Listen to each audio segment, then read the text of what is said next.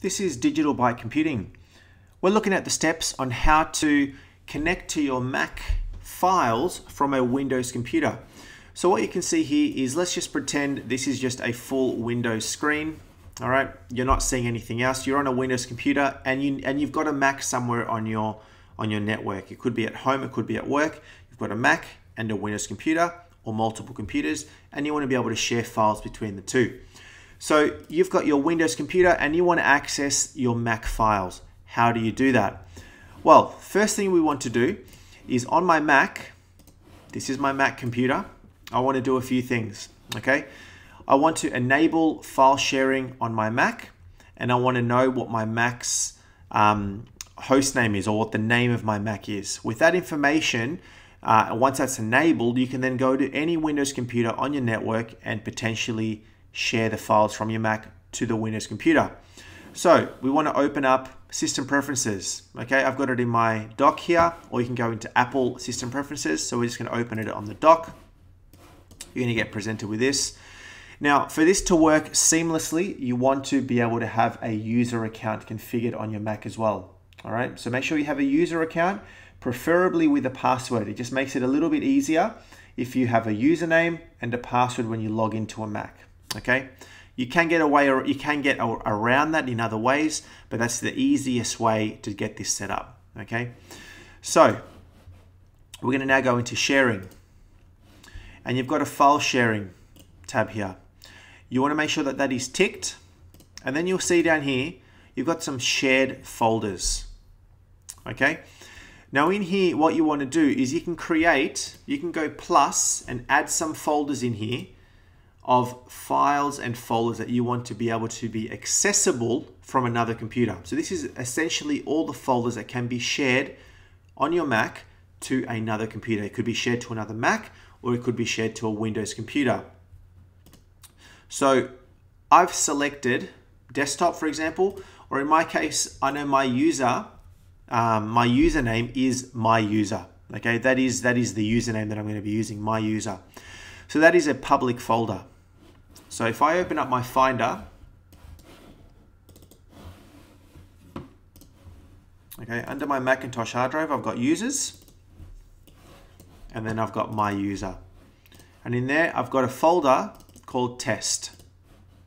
All right, so there's a folder called test folder, and I've just copied a file in there, an exe file. This file obviously does not work on a Mac. I need to copy it to a Windows computer. Okay. Now I know that my user's public folder is pointing to this, right? To this. So I want to make sure that the users are set up correctly here. All right. Now by default, let's just, for the sake of this, let's just remove this. Actually, what we'll do, let's start from scratch. Let's just create a whole brand new one. Let's share this test folder. We'll go from the top. We're going to select plus, and we're going to navigate to that location, users, my user, test folder, and add. So that has now been added as a shared folder. Who do I want to have access to it? Well, I want my user to have access to it. Okay. And I want to, whoever logs in with my user, I want to be able to have read and write access. Okay. So remember that my user is is the account that I use to log in, my username, right? And I've got a password set for it as well. And I want to be able to have read and write access. So what that means is I not only want to be able to read the files from this test folder, but I want to be able to write to it as well and copy things back and forth between the Mac and the Windows computer. Okay, so that is the first step. Second step is you need to know what your computer's name is. So you'll see that the computer name is listed in this same sharing location here on your Mac. It's called Media Server. But you've also got listed here is the IP address. Okay, don't worry about the SMB for now. This is your computer's IP address. Okay, at times you may find that you may have trouble connecting to your Mac from this, so you can connect to it from the IP address. Okay, let's just leave this open for now. Then we're going to close out of here.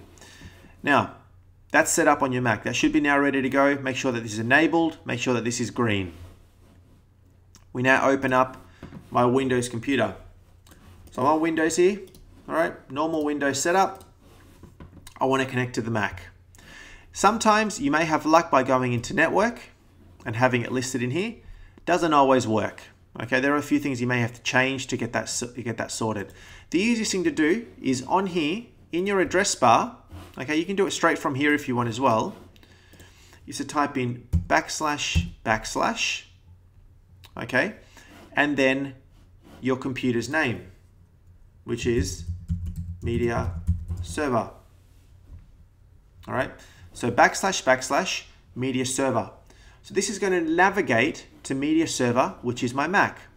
Now you have to ensure that both these computers, the Windows and the Mac, are both on the same network.